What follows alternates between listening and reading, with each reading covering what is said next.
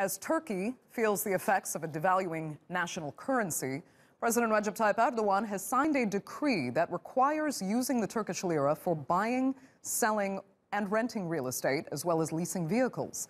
Now, the move comes into effect in 30 days' time. Erdogan previously announced that Turkey will pursue non-dollar transactions in international trade and investment. Now, the fall in the lira's value is making it more difficult for the government and Turkish companies to repay their debts. Financial columnist Taha Arvas joins me now in the studio to discuss this further. Thanks so much for coming in. Is this a smart move, first of all, forcing these real estate and vehicle purchase transactions into lira? I think it's going to be good for many people, but it might also be there might be adverse effects for others.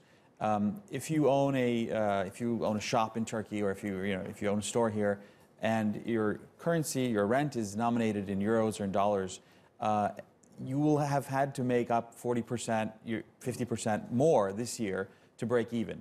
So that's forcing many of these companies to either shut down altogether, and that means letting people go, and that affects unemployment as well. So what they're trying to do is save the mom and pop stores here, as well as the larger real estate places that are denominated in foreign currency. So it's great for the people who are renting. But what Turkey did about a decade ago was put all mortgages for companies, for households into Turkish liras anyway. So you can't borrow, if you're a household, in euros or dollars to buy real estate. You can't have a mortgage. And that's good because it decreases the dependence on the foreign currencies. And so because in the past in Turkey, every 10 or 20 years there'd be an economic crisis, and foreign denominated currencies would be used for mortgages, and that would just, throw everything off. So that might be a good thing in that respect. Keyword is might, because there are always consequences of sorts. Sure. And now we're looking at some speculation that interest rates might go up. That's supposed to boost confidence, investor confidence, and then strengthen the lira, of course. But the lira has already kind of strengthened in the past week, just some say based on that speculation. Right.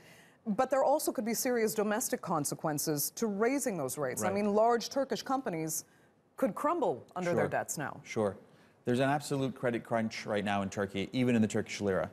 And increasing interest rates more. I mean, Argentina did this a month ago. They've increased their interest rates from 40% to over 60% in a matter of a month. And the currency has gone down considerably since then. So this thinking that the currency interest rates, that the raising interest rates is a panacea, that it will solve everything, is an obvious mistake.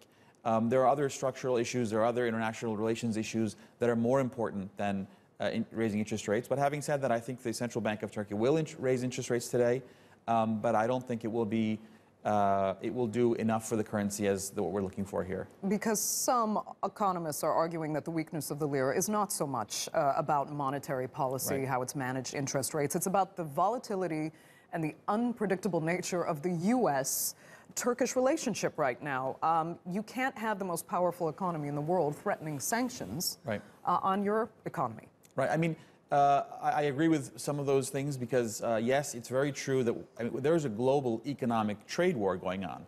I mean, every single day, Donald Trump threatens economic war against China and the EU and Mexico and Canada. And you remember his remarks from a couple of weeks ago. So Turkey is just one person in this huge game that's being played. So the question is, what can Turkey do, rather, to come out on top here? And Turkey's largest exporter, Turkey's largest trading partner is the EU. So closer relations with the EU are essential here. Yes, it's true that there are symbolic sanctions that the United States has placed on Turkish goods. Less than 10% of total goods exported to the United States are being sanctioned. But this doesn't mean that there's, I think those are only symbolic.